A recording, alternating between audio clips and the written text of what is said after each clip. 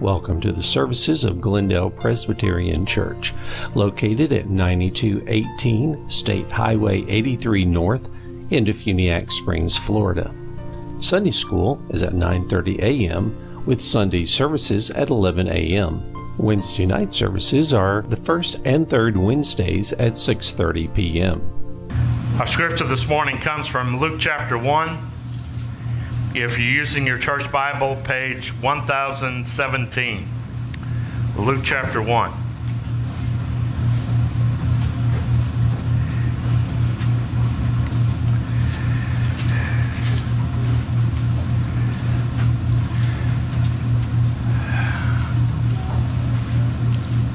As has already been mentioned, last night was just a special celebration of the birth of our Savior in a very unique way.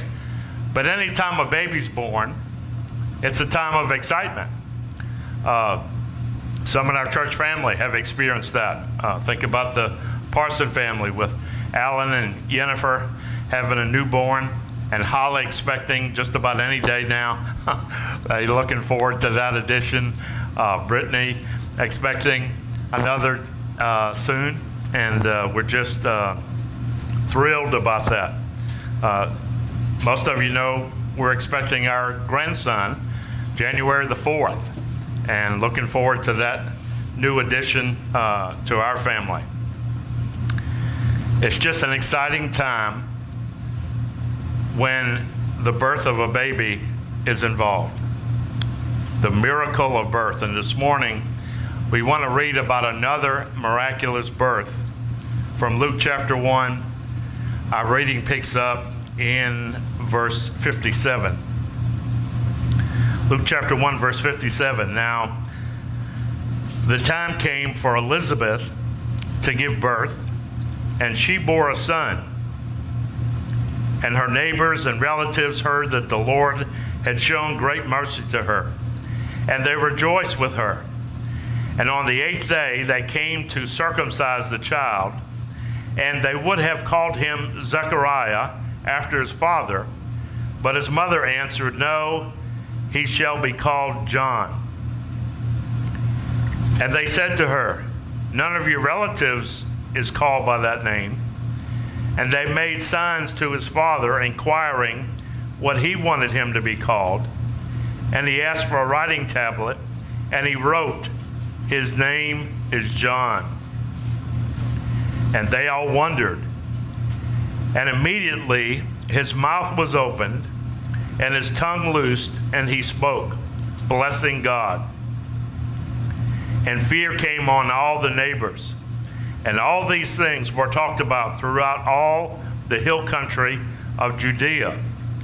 And all who heard them laid them up in their hearts, saying, "What then will this child be? For the hand of the Lord was with him."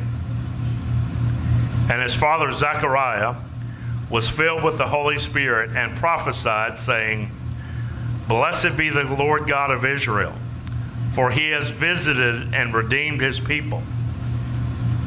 And he has raised up a horn of salvation for us in the house of his servant David, as he spoke by the mouth of the holy prophets from on old, that we should be saved from our enemies and from the hand of all who hate us, to show mercy promised to our fathers, and to remember his holy covenant, the oath that he swore to our father Abraham, to grant us that we, being delivered from the hand of the enemies, might serve him without fear, in holiness and righteousness before him all our days. And you, child, will be called the prophet of the Most High, for you will go before the Lord to prepare his ways, to give knowledge of salvation to his people in the forgiveness of their sins, because of the tender mercy of our God, whereby the sunrise shall visit us from on high, to give light to those who sit in darkness and in the shadow of death, to guide our feet into the way of peace. And the child grew and became strong in spirit, and he was in the wilderness until the days of his public appearance to Israel. And the grass withers and the flower fades, but this is the word of our God that stands forever. Would you pray again with me, please? Father, thank you that we have a sure word from you, that in the midst of this season and all the hectic things going on around us, I thank you that we have a solid foundation in the word of God to us. So, Father, help us as your people to hear what you have for us this morning. And then, just as we read with Zechariah and Elizabeth, help us to respond accordingly. For we ask all this in Jesus' name. Amen. It has indeed been a hectic 9 months for this for this old couple, Zechariah and Elizabeth. 9 months earlier, Zechariah was providentially chosen to be the priest to come and offer incense at the altar. Of the thousands of priests that could have been chosen, he was the one. And as he's standing there inside the temple at the incense altar, Gabriel, the angel, appears to him and says to him, God has heard your prayers, and you and Elizabeth will bear a son in your old age, and you shall name him John.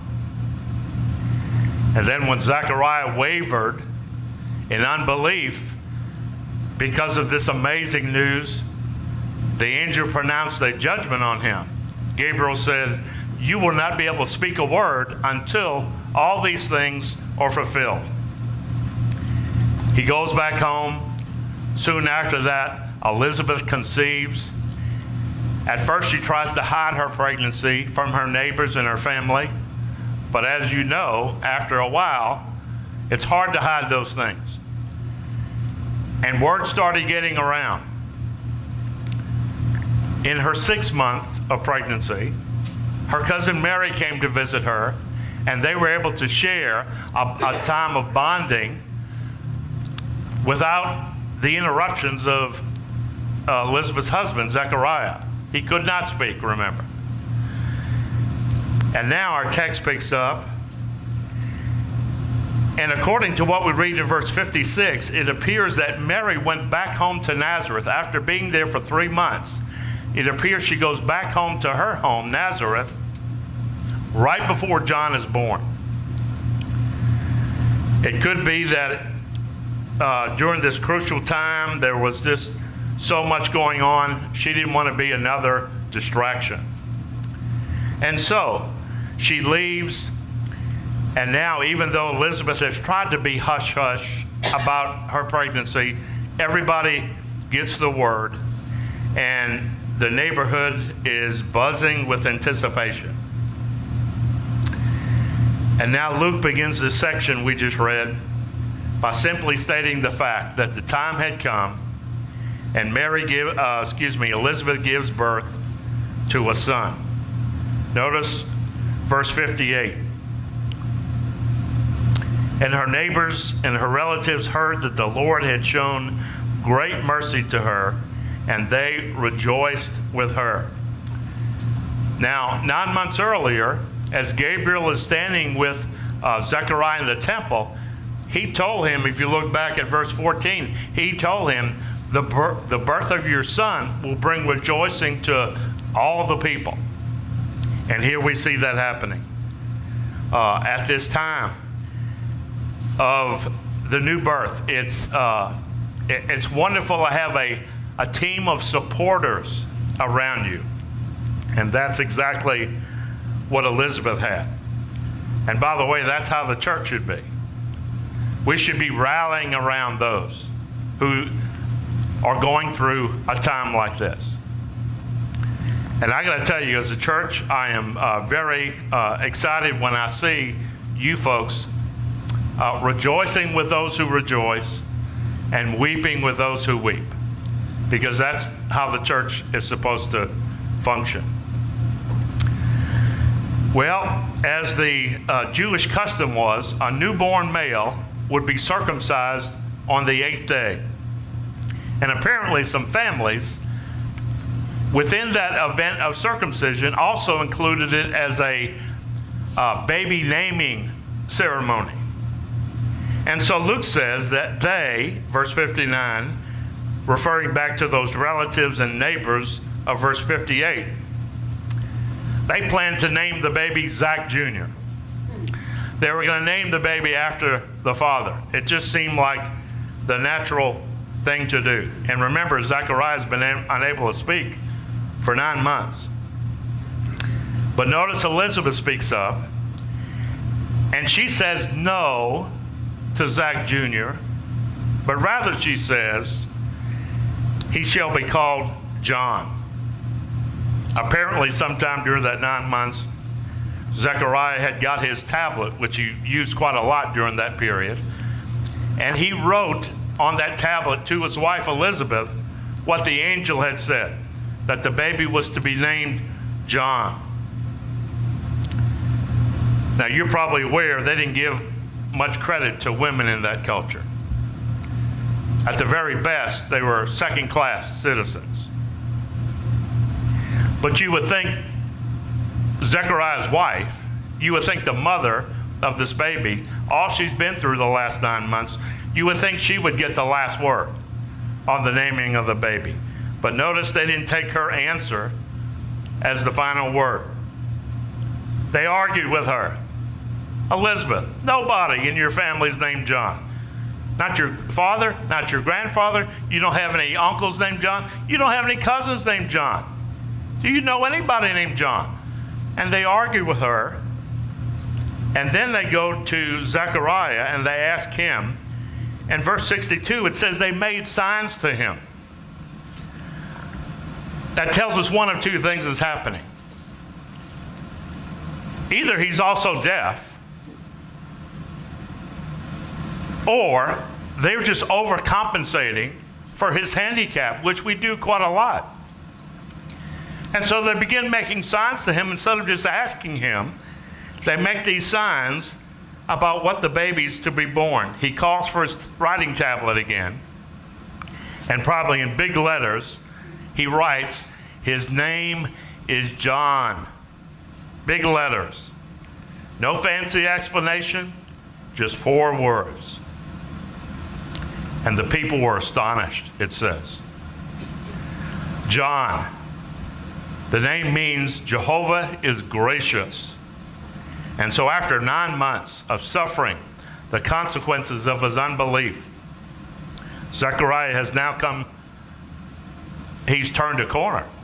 He now believes what God said that came through the angel, and he obeys. He names the baby John, and immediately Dr. Luke says his tongue was loosed and his mouth was open.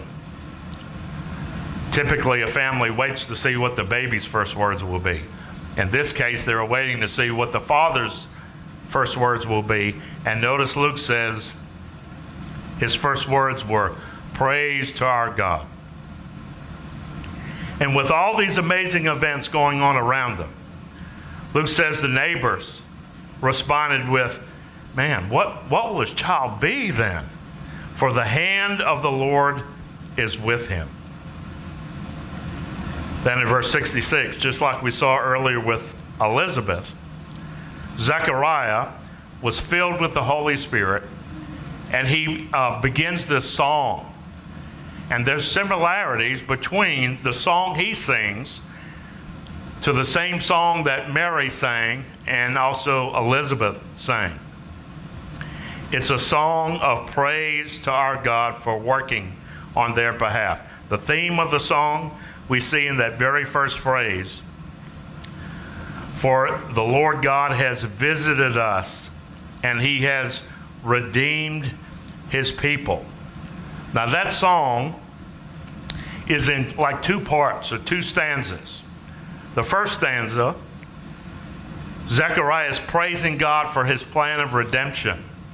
And then in the second stanza, starting in verse 76, Zechariah gives a description of what his son John will be like in the playing out of God's plan. God's plan of redemption. So let's consider that first stanza. Verse 69. God has visited us. He's redeemed our people. Then he says, and he has raised up a horn of salvation for us. That horn was a symbol of great strength.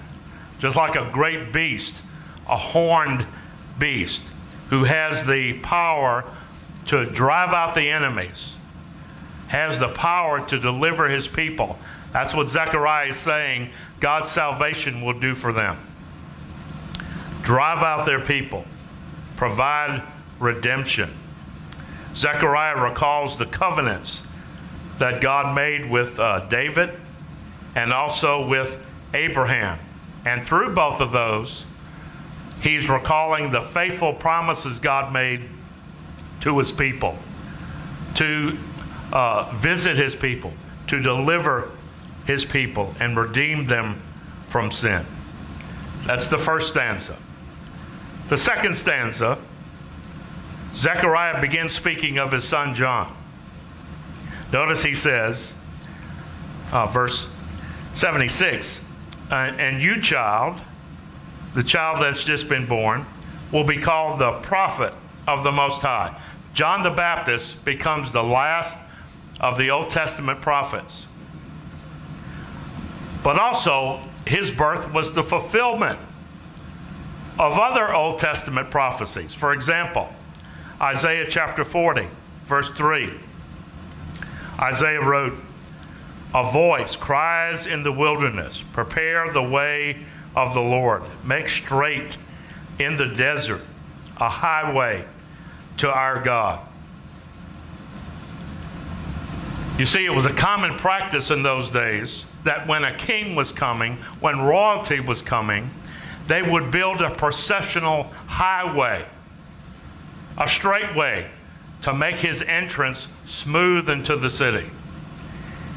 And Zechariah says, Isaiah says in his prophecy, that's what John the Baptist, that's what his ministry will be all about. He will be preparing people for the coming of the Lord, making a straight highway. That's his mission. The Apostle John wrote about John the Baptist in John chapter 1. This is what he wrote. He says, there was a man sent from God whose name was John. He came as a witness to bear witness about that light, that all might believe through him. He was not that light, but he came to bear witness about that light. So John's mission was preparation. How did he carry that out? By confronting people about their sin. By confronting people about their need for forgiveness. He was all about pointing people to the Savior. In fact, in John chapter 1, as John the Baptist is ministering there at the Jordan River, Jesus comes walking through the crowd, and John points to him, and John says, behold, the Lamb of God who takes away the sin of the world. That's what John was all about. Lifting Jesus up. In fact, in John chapter 3, verse 30, he said to the people, he must increase, I must decrease. John's ministry, preparing people for the coming of the Lord. John grows up in the wilderness, and then when he finally comes out, he begins his public ministry. And as he began his public ministry, and we'll talk more about this in some of the later chapters, John was not afraid to confront people about their sin. Because there in the crowd of John's preaching was the self-righteous ones. The religious leaders, the scribes and the Pharisees. And you know how John referred to them? He called them a brood of vipers. Don't beat around the bush, John. Tell us what you think about these guys. A brood of snakes. The ones who thought that were good enough to earn favor before God because of their own self-righteousness. Zechariah says John will preach a message of repentance and forgiveness. Notice how Zechariah closes out his song, verse 78. Because of the tender mercy of our God, whereby the sunrise shall visit us from on high. It's a prophecy of the coming of Messiah. You see, even with all the excitement of the baby John being born, Zechariah is so caught up in that, but he says the most important thing is this. That's just leading the way, pointing us to the coming of the Messiah, the promised one. That he's going to come. And he says, up until now we've been in darkness, but now he says the light is coming. Jesus himself. Notice Zechariah says that he, the one he's pointing to, he calls him the sunrise who shall visit us from on high. He's the great light, John says. Zechariah says. He's the great light to the darkness of our world. The Apostle John said when Jesus comes, he is the true light. Jesus himself called a reference to himself, and he said, I am the light of the world. And so Zechariah closes his song by saying it's his coming, verse 79, that will bring light to those in darkness, who sit in darkness and in the shadow of death, to guide our feet into the way of peace. And that is a wonderful picture, a wonderful metaphor that Luke gives us here. The picture is of a group of travelers that are on a journey at a time when there was no electricity and there was no light. And they find themselves overtaken by the deepest darkness. It's pitch black, and they have not reached their destination. They're stuck. They don't know what to do. They don't know which way to go, and they sit down, realizing that at any time, wild beasts could come and attack them.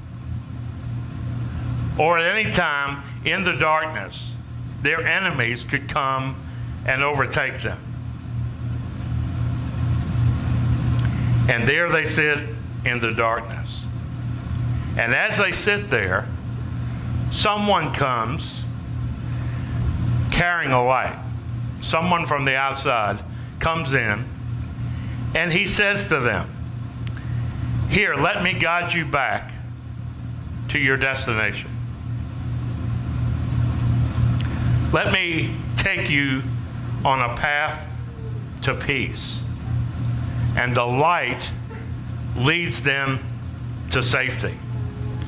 You see, that was the condition of the world when Zechariah and Elizabeth bore a son. The world was in darkness. The world was in silence from God. And then Jesus walked out on the stage of human history as the light of the world. And he says to those who are sitting in darkness, he says to those who are living in the shadow of death, he says, "Follow me."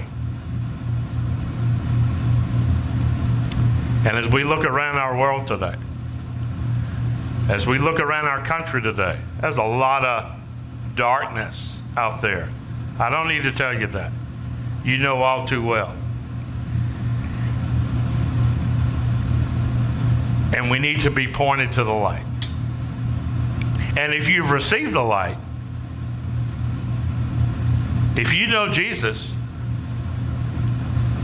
then God may be calling you to be like a John the Baptist, or to be like a Ronnie Wilson, and point people who are struggling in the darkness, point them to the light, to tell them a light has come. So brothers and sisters, as we go into this most wonderful time of the year, be reminded that Advent is a season of love. That it was because God so loved the world that He gave. Make sure our focus is on love as we think about the Lord who left heaven out of love for us. As we think about the Lord who came to be born as a baby in Bethlehem because of His love for us. As we think about the one who suffered and died because of His great love for us. Paul wrote it like this to the church at Rome and also to the church at Glendale. Romans 5:8. But God demonstrates His love toward us, and that while we were sinners, Christ died for us. Celebrate His birth this week, but make sure you're following the true light. Let's pray together. Father, thank you that years ago, as some of us sat in darkness, not sure where to go or what to do, thank you that someone brought the light to us. We certainly didn't deserve that. That was strictly grace and mercy and love and action. We thank you this morning, Father, for a Savior who was willing to leave the glories of heaven to come and be born into this world, to live a perfect life and to die a death on the cross for us. Help us, Father, to demonstrate that kind of love as we go out from here, to be a light to those who are still sitting in darkness, to be pointing toward a path of peace to those who are troubled this morning. Help us to be the church you've called us to be. Father, we thank you for that great gift, for that light in the darkness. Help us as your people to be reflectors of that light, to be the light of the world, so that others may see Jesus in us. We thank you in Jesus' name. Amen.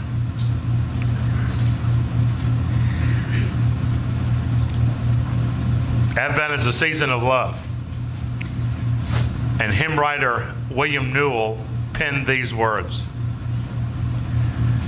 Oh, the love that drew salvation's plan.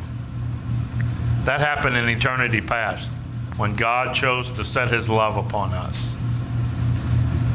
Oh, the grace that brought it down to man. That happened at Bethlehem. Oh, the mighty gulf that God did span at Calvary. This morning, as we come to the Lord's table, we have a wonderful picture of God's love for His people. Zechariah spoke of those covenants that God made with David and with Abraham. And now before us at the table is a picture of the new covenant that Jesus Himself made with us. That as we put our trust in Jesus, we have that covenant promise that He will be our God and we will be His people.